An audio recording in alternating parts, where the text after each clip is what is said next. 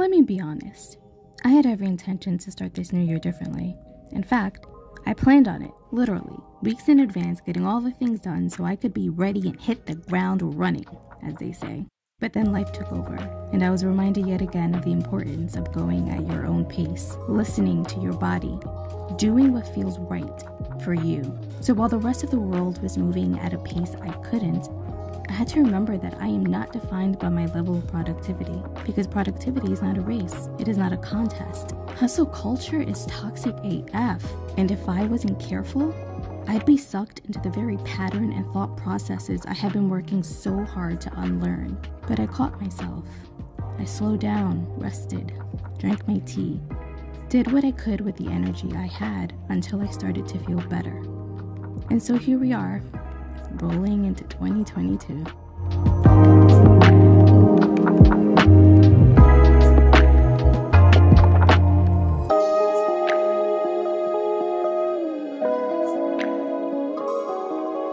Hello beautiful friends, and welcome back to another vlog. Happy New Year. Welcome to the first vlog of 2022. Today is my reset day, kind of my New Year reset. It's Sunday, so it's like a Sunday mini reset. I don't want to say routine, but it's me getting back on track. We're also gonna do a little bit of like vision boarding. I'm gonna talk a little bit about my goals, not in a very formal like talking head way, but just like throughout the vlog. I'm actually gonna do a whole separate video on what my main 2022 goals are. They're a little bit different than what I've talked about on the vlogs before, but I realized that it's what I needed, and we'll talk about that some more too. Let's get into the first bit. As you saw, I was writing in my gratitude journal, so I wanted to share with you what my new gratitude journal is for 2022. In case you're new here, I'm a huge journaling person. I've been journaling since I was a kid, like literally since I was like 8. I've always had like a notebook and just wrote stuff in there. So I started with the 5-minute journal. It's a great way to enter the world of journaling if you guys are interested and curious about it and you really don't know how to go about it. The 5-minute gratitude journal is a really great way to start. So I've used the 5-minute journal several times, and then what I would do is just like use a regular notebook sometimes just to kind of switch things up a little bit. And then last summer I found this morning and evening reflection journal on Amazon. So I picked up the Clever Fox. They make planners, which I didn't even know about. This is a gratitude and mindfulness journal, and I love it. Like, look at these details. They're so beautiful. The texture on this has this little, what do you call this? Like a little strap binder thing, hold everything together. There's something for your pen. So basically there is a morning reflection as well as an evening reflection. So in the morning you write down your main goals, what you're excited about, what you're grateful for. There's different prompts in here, so every day I think is something a little bit different, and also how you're feeling. The other thing that I really liked about this, there's also a weekly reflection. So you have a weekly exercise and then a weekly review. This also has a monthly wellness check as well as the monthly review. So I really like that this was gratitude but also mindfulness and wellness tied into it, because you guys already know I am still going a little bit deeper in my self-love, self-care, healing journey. So I felt like this was perfect. I'm such an ass because as I was finishing up writing and like putting my pen in here, I realized there's a pocket in the back of the book right here, and I didn't even realize that it came with stickers. I'm not a huge sticker person, but I really like these. So we have just like quotes and things here. We also have, this one is a bunch of statements: be happy, don't look back, you're not going that way. Just like a bunch of one-liners. This one, which is more like a checklist and like things to highlight, things like that. So I thought that was really cool. Keep this in the back pocket, and that's my gratitude journal. So something that overall that I'm really working on this year, my main goal is to really work on my everyday habits and everyday routines. My morning routines I've had like down packed, and so I really wanted to just continue with my morning routine, with my morning pages, with my gratitude, with checking in with myself. And the routine that I'm struggling with the most, that I'm trying to like implement, and I started this at the end of like last year, like around September, October, just working on my nighttime routine. So I start my evenings at like 9, like that's when I start to do my skincare, shower, wash my face, all of that stuff. And my goal is to be in bed by 10, absolutely no screens, which is why like I wanted to start reading reading again, because I found myself staying up on my phone reading, but I was like reading articles and it's still my phone, right? So you're tempted to like look at other things and it's still that screen time. So I still want to continue reading throughout the year, and my goal is 1 book a month, hopefully. If you saw my previous vlog, or like 2 vlogs ago, I got the self-love workbook and the book called Wired to Create. So those 2 things have been part of my nighttime routine now. Like I'll try to do an exercise or a meditation in the self-love workbook, and then I'm gonna start reading Wired to Create again because I'm only like 30 pages in. I treated myself to a Starbucks caramel macchiato.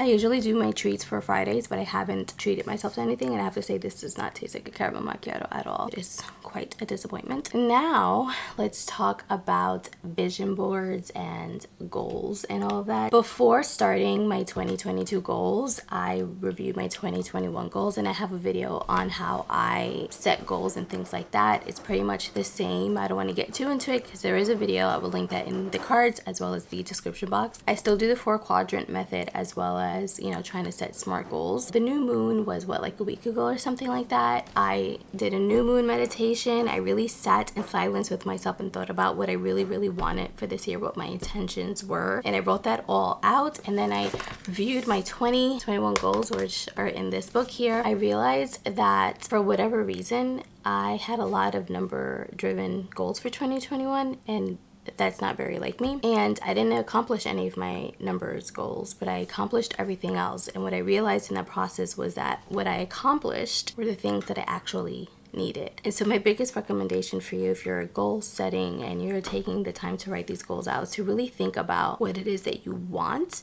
but what is it that you really need? Because it's easy for me to say, like, as a content creator, I want to be monetized on YouTube and I want 1,000 subscribers or 10,000 subscribers, or I want to make X amount of money as an influencer. And as an actor, I want to be a series regular. Like, don't we all want to be series regulars? But the truth is, those are goals that are dependent on somebody else giving that to you, and you don't always have control over those things. So what are the daily habits and actions that I need to do to get me there? But more importantly, like, what is it that I really want to feel? I looked at my 2020 goals because I was thinking, did I do the same thing? Like, did I still have number driven goals? And I didn't. They were completely different. And for 2020, I accomplished so many more of my goals. And so I realized something must have changed in like my daily habits and what I was watching or reading or who I was around or whatever. Like, where did this obsession with numbers slowly come from that I didn't even realize at the time? So if you find yourself feeling like you want something, or that you should need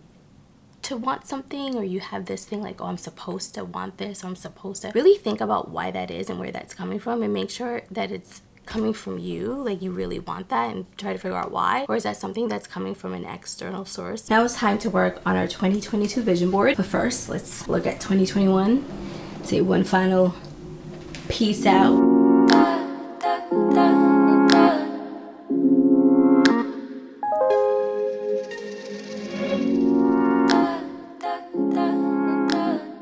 So I've cleared off my vision board and I have my blank slate. I have gold glittery paper. I actually bought this a couple of years ago, and it's the Harmony Diamond Print Glitter. You can actually print on this. I just use it as a backdrop. I got it from Staples. This is what the little thing looks like out front, like the label. And it's not glitter that falls out, because I really hate that. It is time to put it together. So let me show you guys how I like to do this.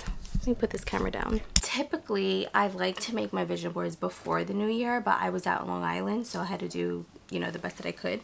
So I did something a little bit different this year. I basically made mini boards on 8.5 by 11 paper. So usually the way that I space out my vision board is I make it everything. It's my acting, it's personal. I break up the board basically in 4 sections: the upper left, the upper right, lower left, lower right, and each section is dedicated to an area that I really want to focus on for this year. And then I just put the pictures that I want on there. This time I basically made like mini vision boards, like I said, and so each section has its own piece of paper. So this is my acting one, and basically I'm going to use these mini boards that I created and put them in each area. Then I'm going to take my time and look through magazines. Took these from my mama.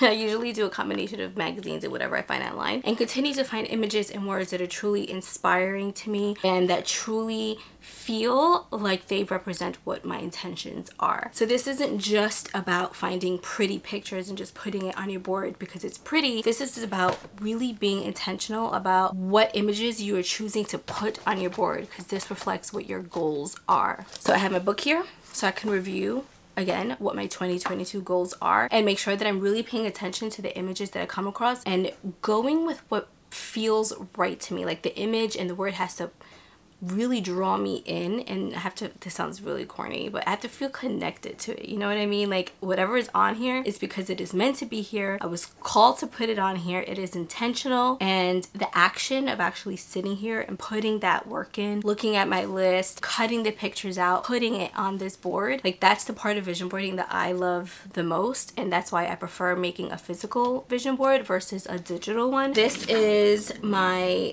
printed version of my digital vision board, which is on my desktop. I'm going to use this as kind of like my backdrop. So not just the gold paper, but also this. Now's the fun part. Make it fun. Make it fun. Put on music, something inspiring, get a glass of wine. I have my coffee, so I'm going to do that. If you have girlfriends, make a vision board party. Just have it really be fun. When it comes to me and my goals, I don't really share a lot of them publicly because I just don't always think that you have to do that. I feel like some dreams and goals are so personal to you and placed in your heart for a reason. They're not meant to be shared with everyone. So yes, I have these images here and you may see glimpses of them, but only I know what they truly mean. And that's just how I like to approach it. General things like what I shared earlier about just working on my daily habits and routines type of goals, I don't mind sharing that, but everything else that is like personal and specific, and like I said, it feels so special, I like to hold on to that, you know what I mean? Got my phone. I'm gonna put some really chill, positive, vibrational type of music on.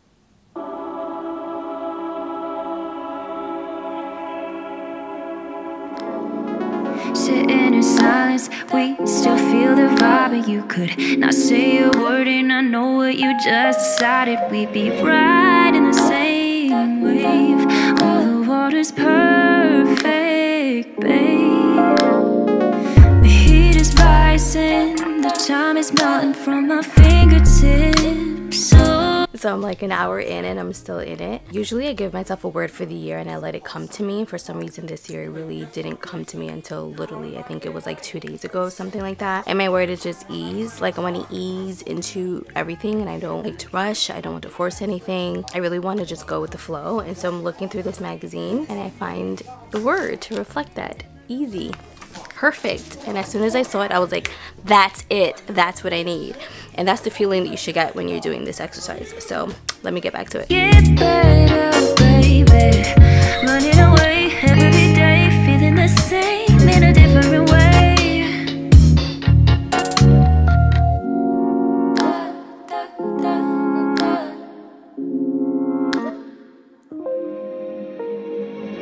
Love is an island, a never-ending vacation. Alright, I'm on a mini break from work and I'm going to do my January-February budget. Something that I really want to get better at for this year is checking in on my budget weekly, monthly at the very least, and just having a nice overview of what's coming in, what's going out. I just want to get better at that, period. So I'm going to show you guys what I use to do that.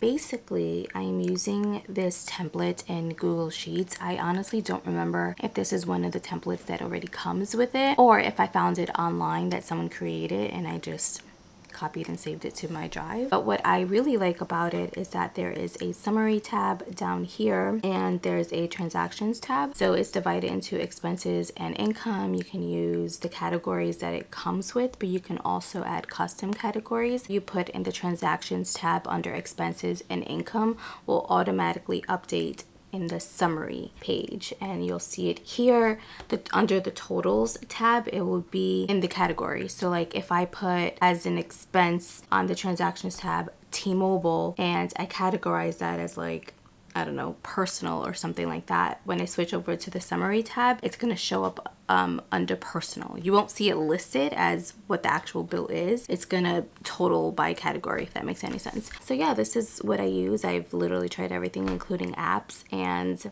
this is just what works best for me. If I can find it, I will link it in the description box. If not, it's probably just one of the regular templates in Google Sheets. All right, friends, I'm wrapping up the vlog up here. I really hope that you enjoyed the very first vlog of 2022. If you did, don't forget to give this video a thumbs up, subscribe if you haven't already done so, and I'll catch y'all in the next one. Bye.